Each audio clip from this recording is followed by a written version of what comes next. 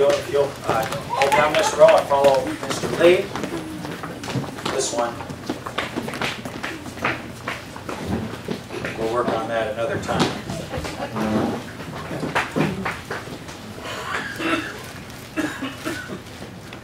Our kids are the future of the ministry. I would encourage you to find out who each of them are, know their names, and pray for them. And honestly, someday you're going to see God using them. They literally are going to grow up and serve the Lord Jesus if we put into them the things that we're responsible for. We're supposed to teach the next generation. They're going to teach the generation after that. I pray God gives me several generations worth of teaching in the ministry. But it is a wonderful thing to see a young person grow up and just sometimes be amazed at where they came from and where they are. And I could tell stories all day of young people that God has just allowed to come into our ministry that are just in a place that you'd never think possible because of what God has done. Would you get to know each of our kids and find a couple of them, talk to them, pray for them. Are they really singing out this morning? Did you hear how good they sounded? They're really singing these songs. It's just a wonderful thing, and we're looking forward to it. No one probably ever taught you how to behave in church. You probably grew up and went to services and so forth, and you just picked up and you learned some things. And so sometimes when you think, well, they're making a lot of noise or they're doing a lot, well, it's because they're in that learning process. They have to be taught. And sometimes we as adults, sometimes we have habits and we do things that we have to learn as well. It hasn't happened in a long time, but I remember a while in our ministry where we just got this habit where our people would get up right in the middle of preaching and go back to the drinking fountain and get a drink. And anytime a person does that, I understand where you're choking or you're going to die of dehydration and fall into the aisle or something like that, but you've got to have water. It's an emergency. But I mean, everybody had an emergency. One person would stand up, everybody would look at them while they're standing up, and then they walk to the drinking fountain. And they get, we even had people, they'd get cups, go in the cabinet and get a cup and then start filling it up during the service. And it's just like, what are you thinking? Well, exactly. You're not thinking, And it's the hardest question to answer, isn't it? You ever done something and later on you think, what was I thinking?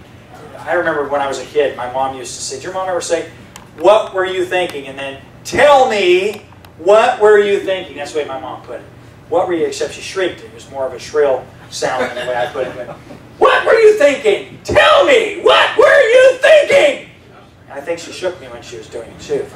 It seems like. Anyway, you're not supposed to shake a child, or maybe it's a baby. Anyway. I never had a good question, or a good answer to that question. Did you? Never was able to answer that question. Speaking of behavior, you may notice when someone sings a special in our church, sometimes people clap, sometimes people don't clap. Normally in our church we don't clap, and the reason is because it's worship. And so when we worship the Lord Jesus, we're singing about Him, and God's amazing. And sometimes the people represent us so well when they sing that we feel like, wow, that was great. That's what I wanted to sing, and we clap for it. But sometimes also that translates into, wow, you guys did a good job. And we don't really commend people for doing a good job worshiping Jesus, actually. So you may wonder, like you may see the kids are all clapping because they're used to going to performances, and you're supposed to clap if it's good, if it's terrible, whatever. It's polite to clap, and so they're being polite. But you may notice the pastor doesn't clap when somebody does a special. And the reason is because it isn't a performance. So we're not lauding a person. We're actually worshiping Jesus. And if somebody really does that well, I found that sometimes even while they're singing, man, sometimes I'd say, man, amen. That's what I want. Amen, and so be it. Or verily, truly, that's what I wanted to say myself. So you could express yourself that way. I'm not telling you to or not to. I don't even have really an opinion about folks clapping. But if you wonder why some folks clap, some don't, it's because we've thought through it. And I think that clapping for a person doing a special in church, I've noticed that oftentimes is proportionate to the quality of the special, or sometimes the cuteness of the person if it's a child that performs. And that's a distraction because it isn't about them, it's about Jesus. And so we just want to reflect upward. You may have noticed that in some churches that the pastor sits on the platform. And a lot of times there's chairs, like I've been in churches, and I mean, it's like they look like thrones that they have up on the platform. And we don't do that in our church either. And it isn't because I'm against folks that do it. But we did deliberately a long time ago determine, you know what, we don't have special people. We don't have people, we don't lift people up. I believe in reverencing a pastor and so forth, but we do not worship people either. We worship Jesus. And so we just want to be deliberate about what we do. It isn't a commentary on what anyone else in the world does, but that's why you may wonder, why does pastor, you know, not have a fancy chair and sit up front, or a guest speaker sit up front? It's because we're just people, and we don't want there to be a gap or like where people feel like there's a disconnect between the people that God uses, because God just uses ordinary people, and that's all we are. And so again, I'm just mentioning some things this morning because I feel led to do so, and I have mentioned those same things from time to time before, so that folks that have been coming for a long time are like, why is he saying that again? But you've never heard it, so you know why. Maybe you could tell them. Matthew chapter 9. Are you there? Matthew chapter 9 this morning. And we're going to go down to verse 10.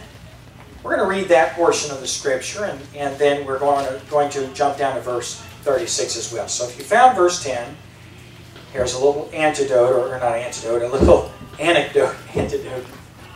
Okay, let me stop. Tell a story. I use the word antidote for anecdote. The kids are working on their scripture memory this last week, and they're learning, this book of the law shall not depart from out of thy mouth, but thou shalt meditate therein day and night. One of our kids said, this book of the law shall not depart from out of thy mouth, but thou shalt medicate therein day and night. So I've been singing, you know, there's in our car we've got sung scripture songs, so I've been singing medicate. This book of the law shall not depart out of thy mouth, but thou shalt medicate therein day and night, that thou mayest observe to do according to. Anyway, it's cute. But actually, when you think about it, hey, that's the best medicine you can get, it's the Word of God, right? So medicate therein day and night, and it'll be better than the other stuff you're taking. Okay. Anecdote, story about what Jesus did, verse 10. It came to pass, as Jesus sat at meat in the house, behold, many publicans and sinners came and sat down with him and his disciples. And when the Pharisees saw it, they said unto his disciples, why eateth your master with publicans and sinners? But when Jesus heard that, he said unto them, they that be whole need not a physician, but they that are sick. But go ye and learn what that meaneth. I will have mercy and not sacrifice. For I am not come to call the righteous, but sinners to repentance. Let's go to verse 36 and let's read another one. The Bible says, when he saw the multitudes, he was moved with compassion on them, because they fainted and were scattered abroad, as sheep having no shepherd. Then saith he unto his disciples, the harvest truly is plenteous, but the laborers are few. Pray ye therefore the Lord of the harvest, that he will send forth laborers into his harvest. Okay, so let's pray and ask the Lord, as we look at these two portions of this text, which is full of similar accounts that show us a snapshot of who Jesus was. Let's pray that God will help us to know Jesus better as a result of what we learned today. Father, please help us to learn today. Help us to find the truth that's in the Scripture. And God, I pray that as a result, we would have a better look, a better glimpse into your heart. I pray that as a result of that, we would better know how you want us to live in light of it. And we pray this in Jesus' name. Amen. 32 times in the Gospel of Matthew, the phrase, the kingdom of heaven, is mentioned. The kingdom of heaven.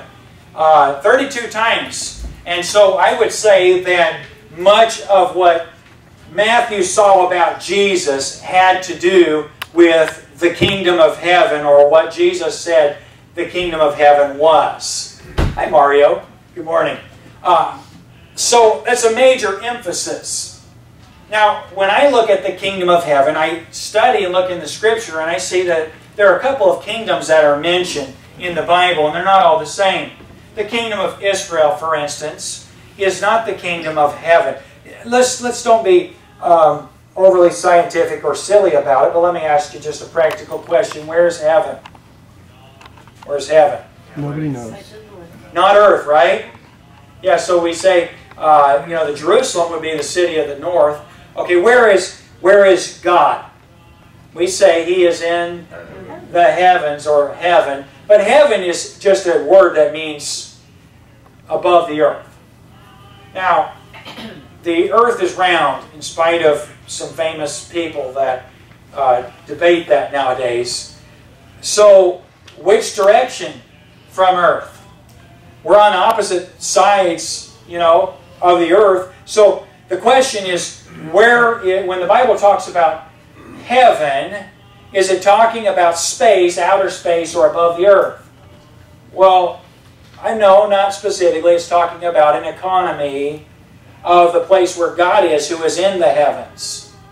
So when the Bible talks about the kingdom of heaven, it's talking about the kingdom that is God's economy, God's kingdom. And it is spoken of in Matthew as a contemporary concept.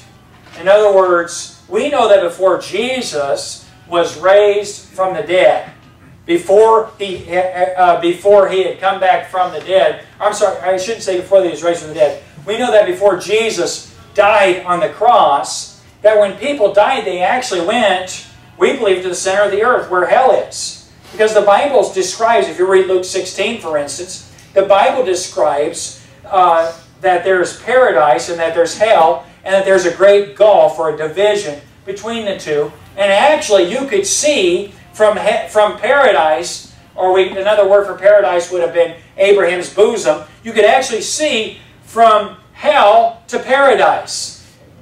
That's pretty amazing.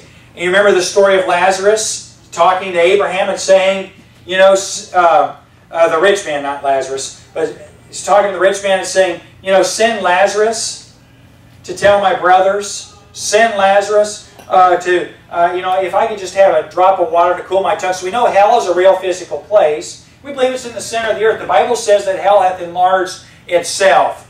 And so when Jesus died on the cross, one of the things that the Bible says happened was that immediately the graves were opened and the saints came out of the graves.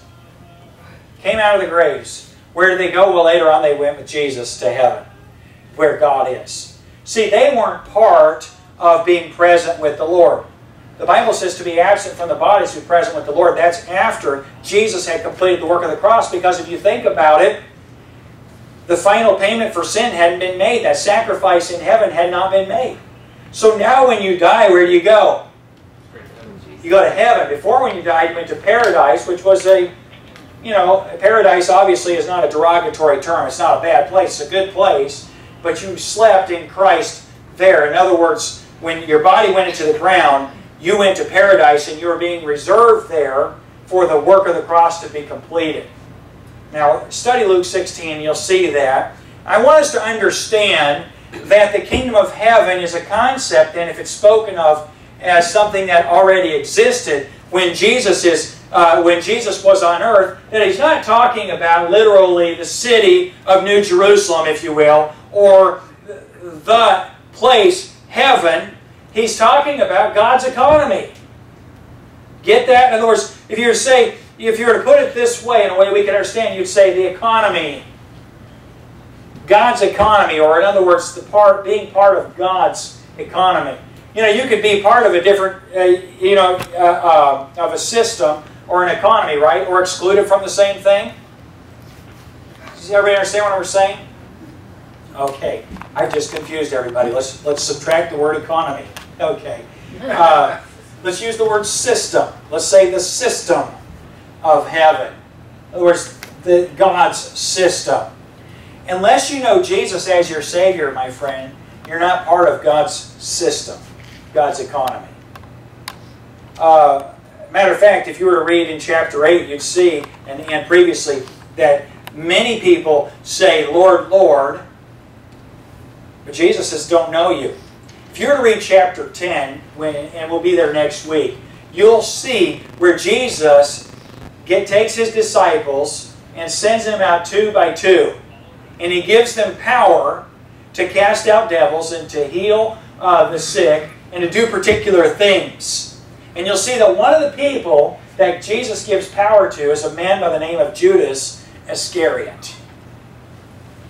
And he's a man that had access to Jesus and even had God-given power to heal and do miracles, but he wasn't part of the kingdom of heaven. It's interesting, isn't it? And so when Jesus says something, and you'll see it as you study Matthew, like the kingdom of heaven is like, or when something is being described, Matthew, under the inspiration of the Holy Spirit, is trying to help us to understand this is the way God thinks. And a lot of times the way God thinks is different than the way man thinks, and that's why we have an illustration. You're Americans here for the most part. All of us are at least in America, and we have a certain way of thinking. And I recognize that the people who try to divide us, don't think this way, but I do, and I trust that you do as well. I believe in equality. Don't you? I love it what our documents in our country say, that we are created equal and we are endowed by God, by our Creator, with certain inalienable rights, or rights that should not be violated. Now there are people that, anytime you have people do wrong, and you do wrong. You've been wrong before, all of us have, but the reality of it is that is in Christ Jesus, we're all equal. And honestly, if you were to believe the people that are anti-American that report on us, you'd think America is the most hateful place in the world. But I would encourage you to go somewhere else and see if things are as equal in other places as they are in America with regard to opportunity, with regard to individual treatment. A fellow by the name of Andrew, some of y'all met him a couple of months ago. He's from Johannesburg, South Africa. And he was here, and he said, it's amazing to me. He said, when I listen to the news, he said, there's all kinds of, he said, there's all kinds of, quote, racism reported on in America. He said, but they don't have racism in America. He said, I've been here for 2 weeks, and he said, I've never seen anything like it in my life. He said, I'm at a conference of peers, and there are people from all different backgrounds in the conference, and he said, we're all equals. He said, in Africa, we don't speak. He said, in Africa, if you're black, you don't talk to a white person. If you're white, you don't talk to a black person. He said, that's the way it is. He said, I just can't believe in America that, we just have, people, you say, Pastor, is it everything the way it should be? No, it never is. But it ought to be for Christians, it ought to be for believers, oughtn't it? Because God made us all one in Jesus Christ. So when we look at a passage where Jesus is eating with publicans and sinners, and then the Pharisees come to him and say, why are you eating with publicans and sinners? We think that's wrong. We object to that, don't we? We object to them more so than we object to them, than we agree with them and their thoughts about Jesus. Isn't it true? And so, would you put yourself in a different perspective just for a little bit? Just not because it's right, because it's actually wrong, but just to see where they're coming from and to see what a big deal it was and how different Jesus was than what they thought he should be. Do you remember a couple of weeks ago when we saw Jesus had the centurion come to him and he said, my servant is sick, and Jesus' response was, I'll come and heal him? And we don't think very much about that. But if you were to see it from Matthew's perspective, who is as Jewish as he can be, whose worldview is so radically changed because of the way that Jesus presented himself to Matthew, you'd see what Matthew's trying to emphasize. Matthew is saying, this Roman soldier, who every Jew hates, had the audacity to walk up to Jesus and ask for his servant to be healed. And from Matthew's perspective, it's assumed that everybody there would say, what does that man think he's doing? Jesus is king of the Jews, not the Romans.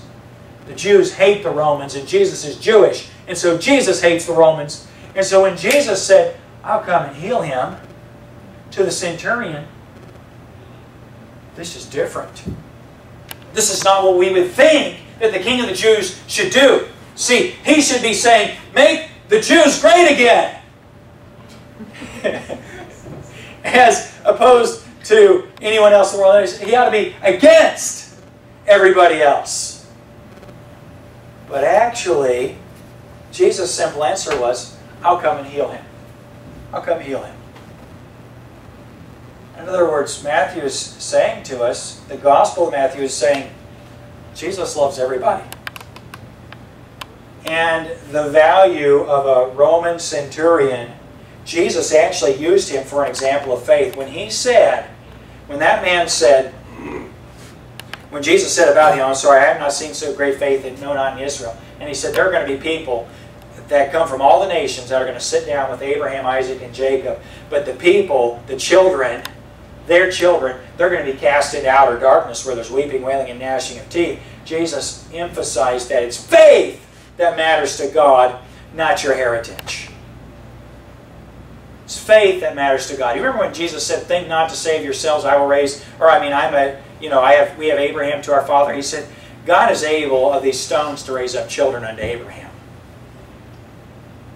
Friend, let me just say to you, it would be a good idea for you and I to not think that our heritage is what's going to justify us before God, because it isn't.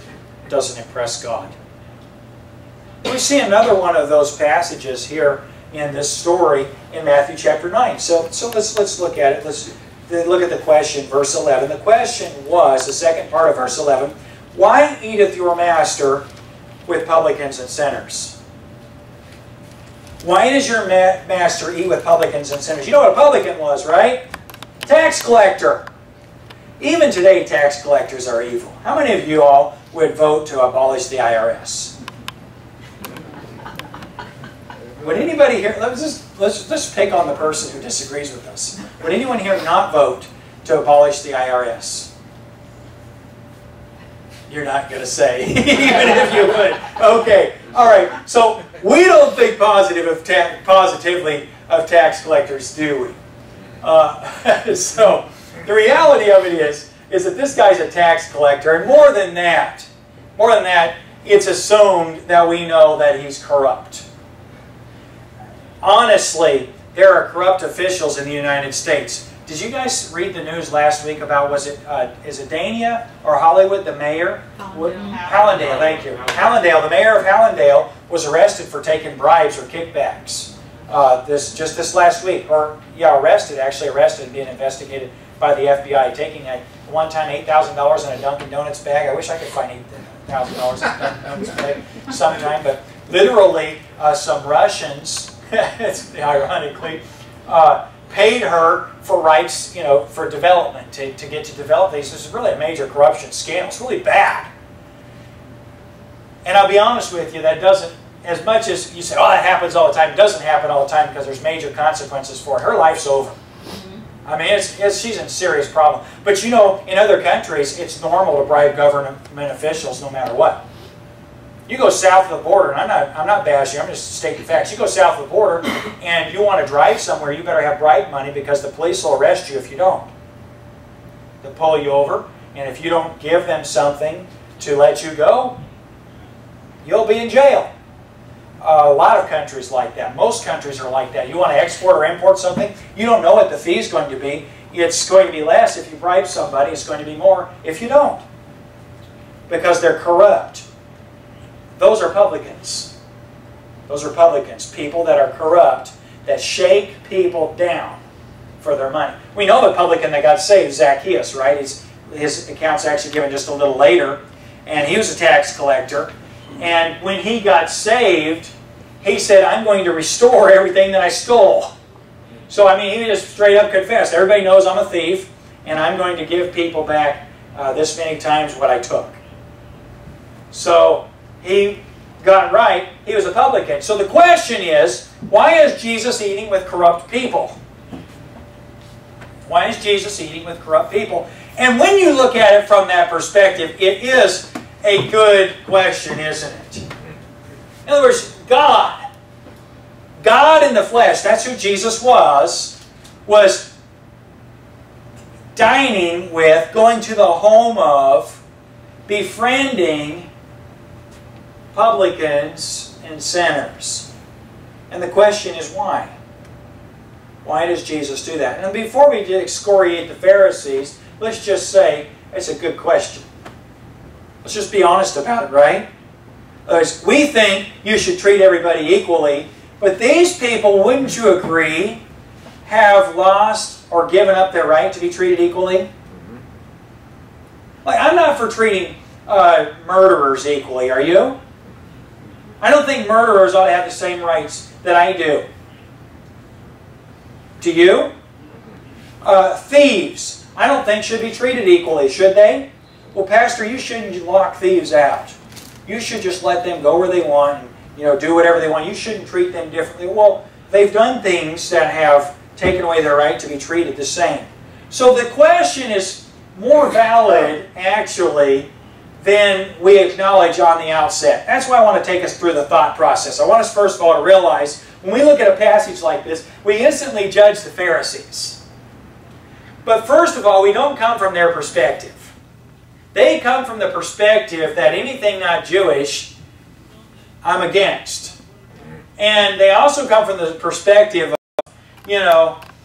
we are law-abiding. That is, they actually cared about not only God's law, but Jewish law.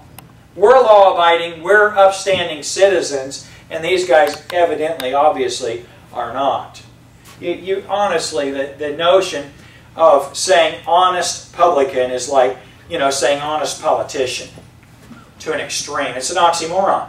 The two words just don't go together. There's no such thing as an honest publican, and everybody knew it. If there was an honest publican, he would have lived in a normal house, but he had a nice house. If there was an honest publican, he'd have lived on a normal salary, but he shook people down, he had a lot more money than everybody else. There's no such thing. Why did Jesus eat with the publicans and sinners? And here is the simple answer to it. When Jesus heard that, he said unto them, they that are whole need not a physician, but they that are sick. He said, because they need me to.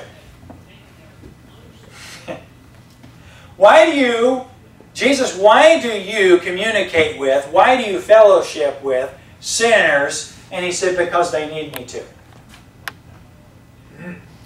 I don't know about you, but this is one of those moments. This is one of those moments that actually touches my heart. You ever have things that just touch your heart?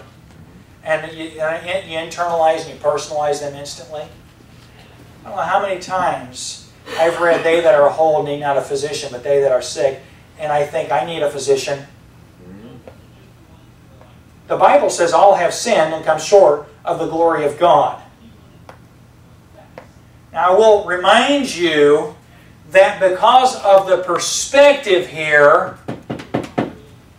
there are people that miss out on the opportunity to be healed of the thing that's their greatest need.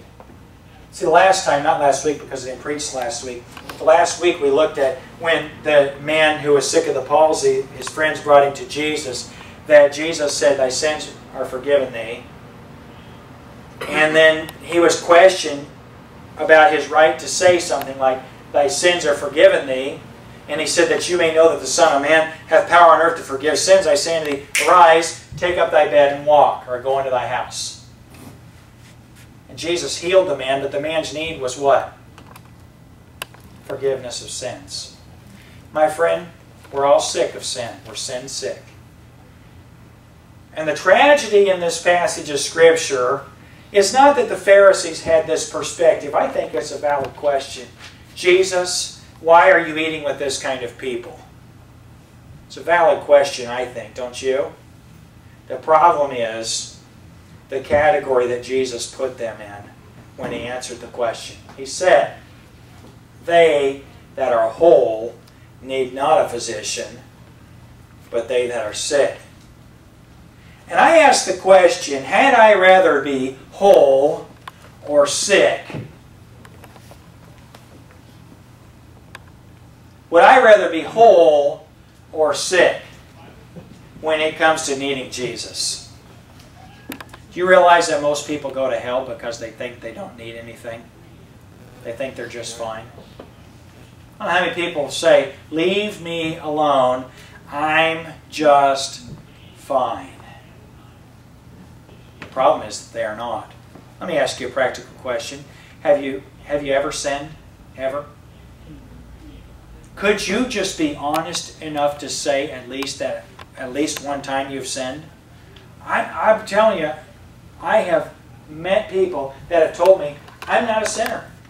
And I've said to them, have you ever sinned? And they said, no, I haven't. Fortunately, they're almost always next to someone who knows them. I've had husbands say, I'm not a sinner. And I always say to the wife, did you know that? It's amazing how wives know their husbands are sinners. I've heard ladies say, I'm not a sinner, I'm a good person, I'm not a sinner. And I say to their children, did you know that? Listen, if you don't know you're a sinner, you're the only one. It's your lie and you've believed your own lie, but you're the only one that's believed it.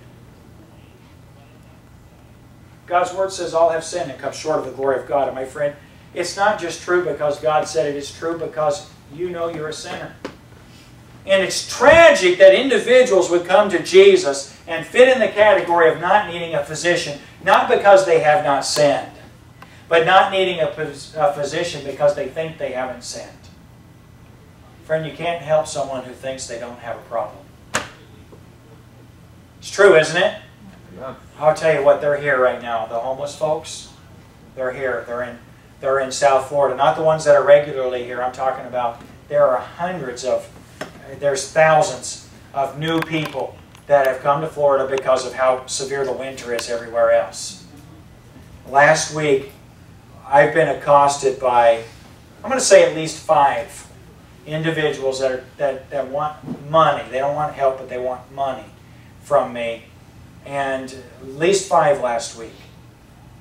And I don't give money to people to buy alcohol. The Bible says wine is a mocker, strong drink is raging. Whosoever is deceived thereby is not wise. I actually know places that'll help them. I could actually connect them with people that would help them with their problems to be able to get them out of their situation. But the problem is that their situation almost universally is not their fault. They are a victim of, last week, 2 guys.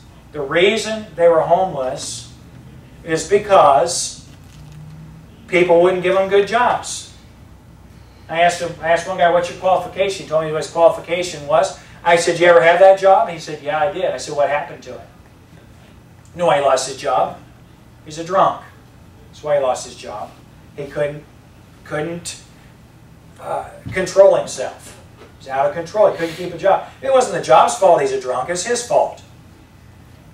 And I want to tell you something. He'll probably die. Statistically speaking, he'll probably die a drunk in a really tragic way. And it's really hard to watch and see. It's heartbreaking to watch it and see it. But he can't be helped because he doesn't have a problem. You know, there are a lot of really functional people, though, that you don't notice their problems. They drive fancy cars and live in nice houses, and they're exactly the same. They're just functional in different ways, but they've got the same problem. Their problem is they don't have a problem. They don't need anything from anybody. You know something? We all need Jesus. We all need Jesus. Who's sick? Who is sick and in need of healing? Every person who's ever been born is dead in their trespasses and sins. We all are. We all need Jesus. And the tragedy of this question is not that it's asked because it makes sense, and the answer to it was an answer we all need. And so if they hadn't asked it, you probably would have, or I would have. It's a question we all have. Why does Jesus communicate with this kind of people? And it's because that's the kind of people that know they have a need. sinners. And if you know you're a sinner, my friend, you are so close to being whole.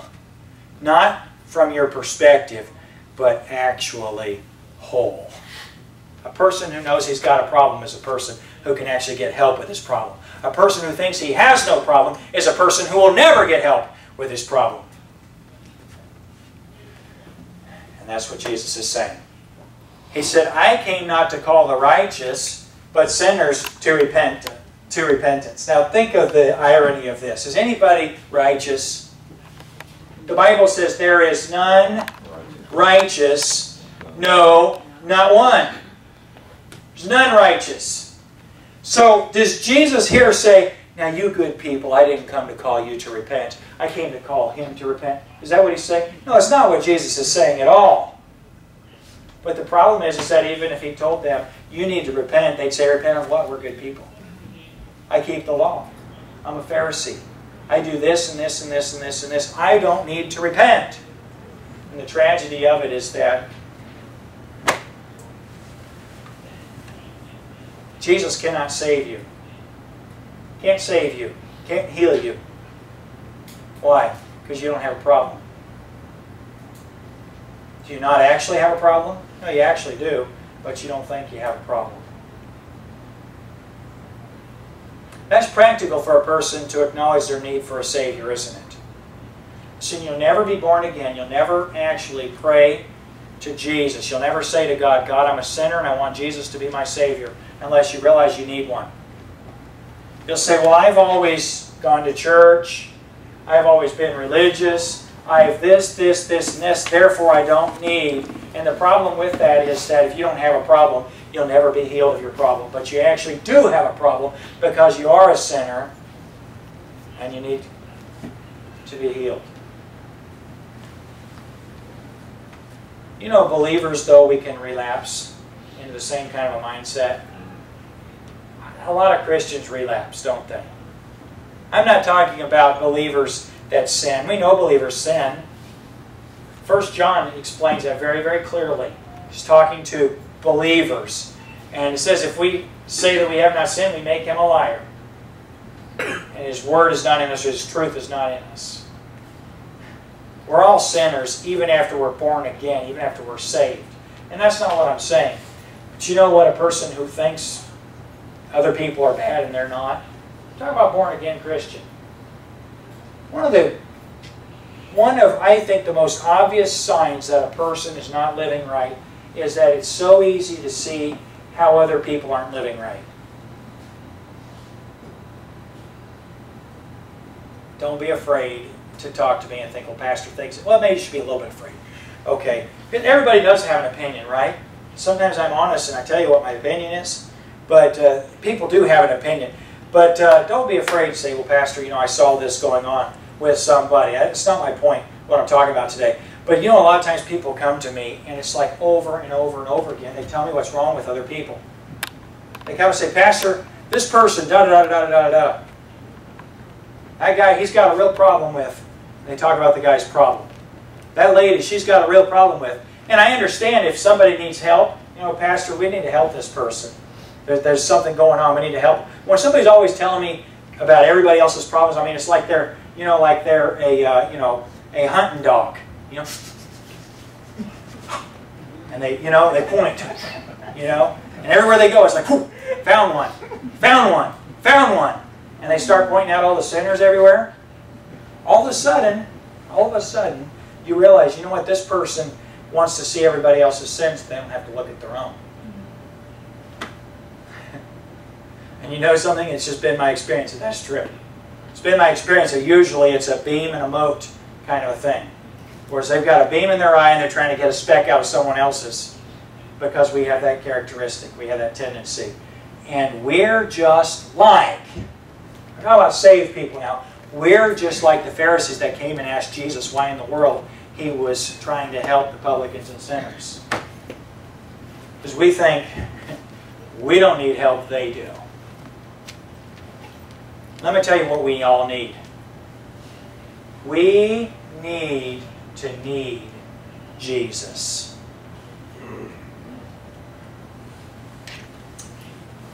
friend of mine sometimes says this. He says, you know, one of the toughest things, one of the most revealing things about myself that I realize is when I can't think of anything to pray for.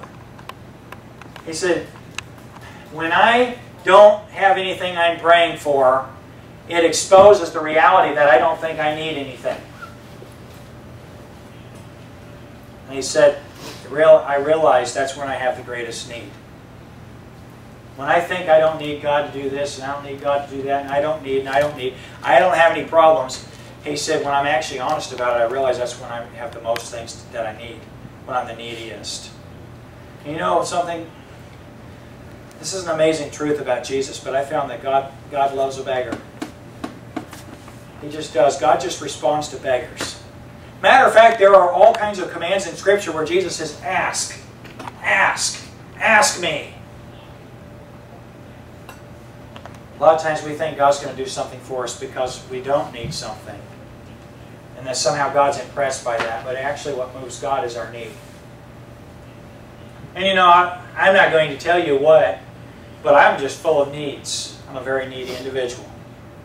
And when I acknowledge my need and I go to the Lord, I realize how needy I am. And I'll tell you what it does. It brings me to a place of dependence. And that's one of the best things that'll ever happen to you, my friend, is when you realize your need and you depend on God. You say, God, I can't make it without you. God, I've got a problem. God, I'm a mess. I need Jesus. I need Jesus. I need Jesus every hour. Boy, do we ever. I need Jesus. I tell you, I'm trying to be nice this year, and I was mean to Charlie at the end of Sunday school. Did y'all hear it? I need Jesus. I need God's help. I came into the end of Sunday school hour today, and Charlie said, any questions? I said, when are you going to quit? Was that nice? No. It was not nice. I need Jesus.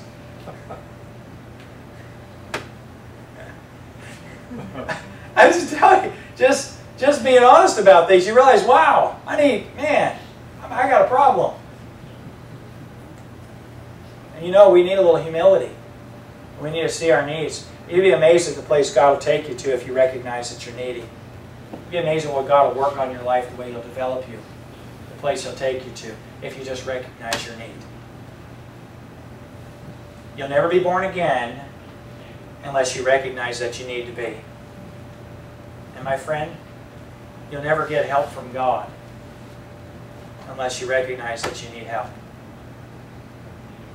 Why isn't God doing anything? Why isn't God... Well, I'll tell you why. Because He doesn't help people that don't need help. That's the answer. God doesn't help people that don't need help. And if God isn't helping you, that's why. Does that help? Father, we thank you for what we've learned today. Lord, I pray rather instead in our hearts of rebelling against the truth. Lord, that you would just break every one of us, our will, our stubbornness, our unwillingness to acknowledge our need. And bring us to a place where we'd say, you know, I do need to be born again.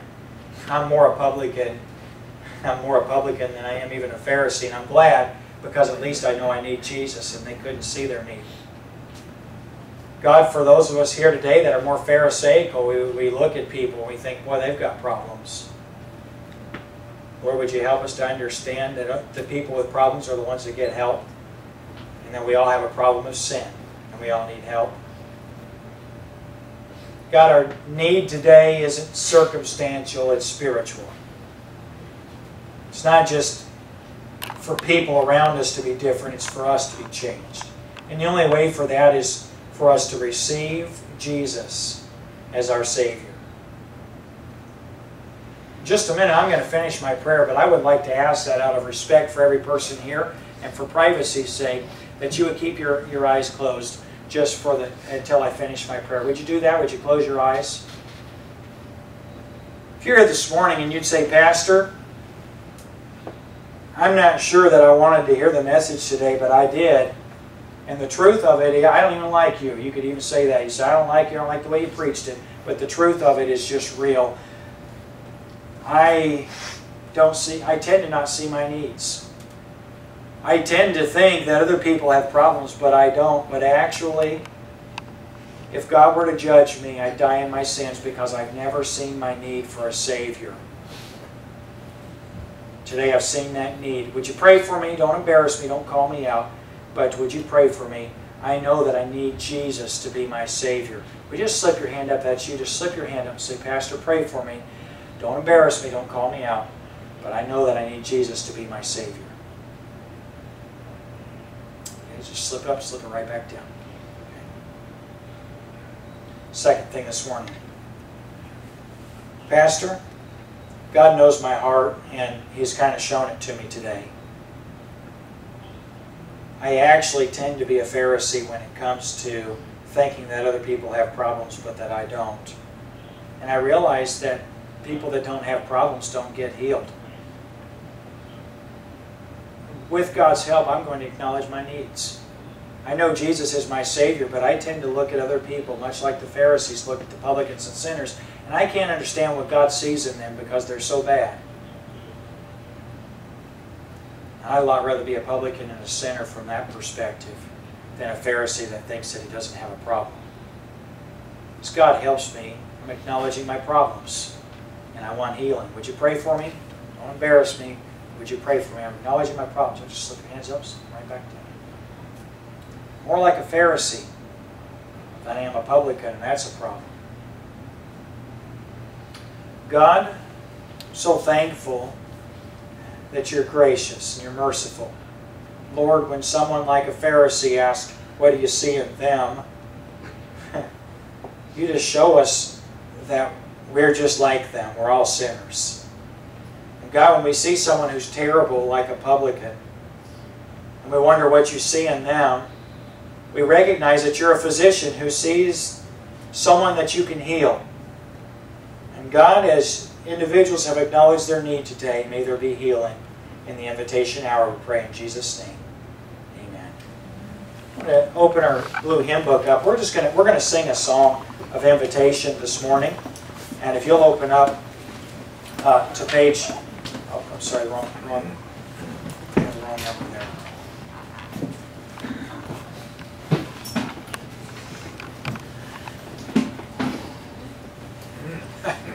Can't find the page I was looking for. I think it's 242, and I was thinking 422.